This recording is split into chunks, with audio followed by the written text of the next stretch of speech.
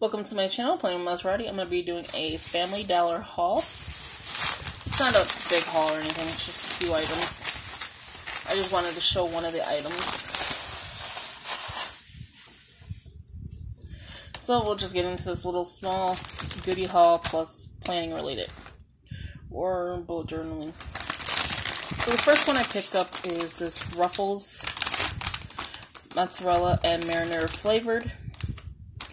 Wanted to try it. It looked good, so that was just that. Those cheese sticks look good though. UPC if you're looking for the product. But it does look really good. Next item I picked up is you have to have your Swedish fish. As a kid growing up, this is what I used to like to eat. This is candy, you know, whatever. Soft chewy candy. You get a 4 ounce for $1. Not bad. It's the UPC. And look at how good those look. Ooh, Swedish fish. Now this is the... computer going crazy there. This is what I picked up that I wanted to pick up, was these markers. And they are the super tip markers. This is not the Crayola brand. I'm going to flip this in the back. I don't know where the tag's at. Oh, here. So that's what it looks like. It's the School Bus brand. The Crayola is, I think, was like $1 more. Need a piece of paper. What is this? And with this is you learn how to do lettering styles. So this is the tip. So I don't know how to handwrite. I don't know how to do the fancy writing. So I'm just going to show you just the way it looks. But it writes very nicely, and it didn't bleed through the receipt. So supposedly you're supposed to go heavy and light, and see, I can't even do it. So it's heavy downstroke and light upstroke.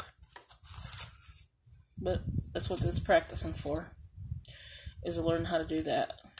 So they're called the Crayola super tip markers or fine tip marker. And I'm just using just the regular basic super tip markers. This was $2.75, I believe. So yeah, so this is pretty good. And the Crayola ones were only 1 row. You're getting 2 rows, which is how many? 20 of them. And it is the brow tip. And look at the fun colors. And then I'll show you the back. These are some fun, pretty colors to play with. So this is what I was looking at, just to do some like planning and stuff. And then I know a lot of people are using it to highlight. I think it's a little too dark for highlighting. Like they're using it for their highlighters. I seen in one video the person did that. See, these colors don't even look like the color that actually, like this looks peachy and it's orange.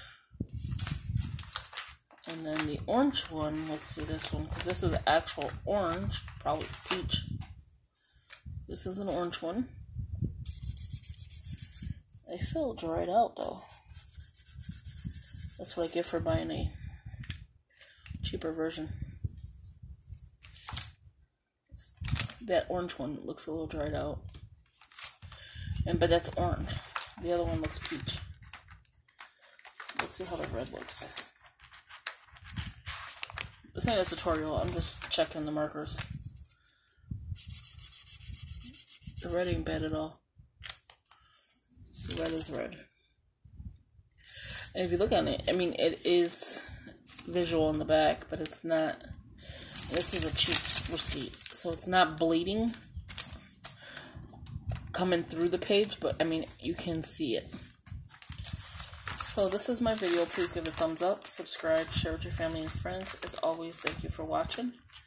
Hope you enjoy this short little video. It's just, I wanted to come on here and show you these kind of markers. You don't have to use a Crayola to do the hand lettering style that people are doing.